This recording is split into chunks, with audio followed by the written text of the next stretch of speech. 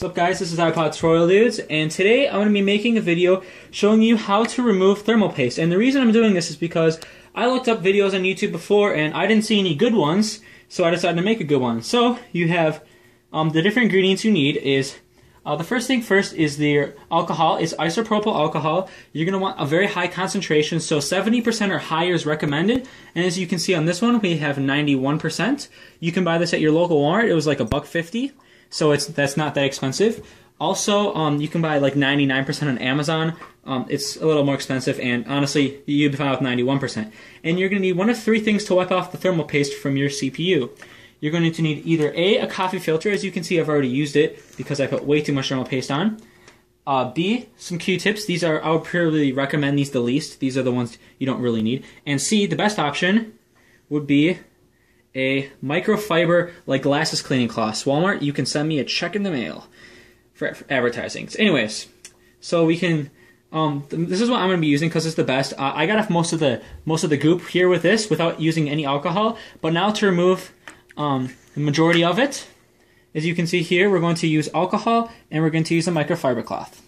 What you're going to do is you're going to take your can and you're going to put a little bit just to dampen it. Now the reason we use isopropyl alcohol is because it evaporates really quickly, so it'll be good. And it also doesn't leave very much residue. So now as you can see, I kind of have the cloth damp right here in the middle. And I'm going to go down and see how I have my original packaging. This way the pins don't actually touch the bottom here, so this is a good thing to have to clean it. So hopefully you have something, or you're going to have to hold it with one hand and clean it with the other. So either way, now we're going to swipe in one direction when we clean this thing. So we'll go in this direction. And this is going to take quite a while. Just be patient.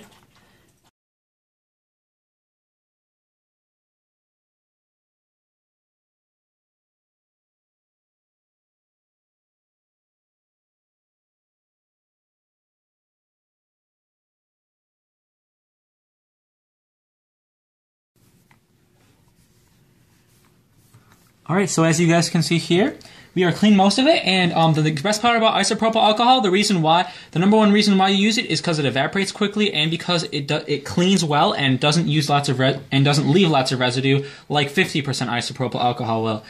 It's because they have more water, which dilutes it more, and therefore there are more contaminants likely. So now, as you can see, the CPU looks very clean and it evaporates very quickly. I would still, however, recommend waiting at least 2 minutes or so to let it dry fully, because the one thing you never want to do is have wet components and turn them on. If they're off, it's not the end of the world, but when they're on, bad things will happen. So now, as you can see, my cloth here got a little dirty, but all I have to do is just clean it and it'll be back to normal.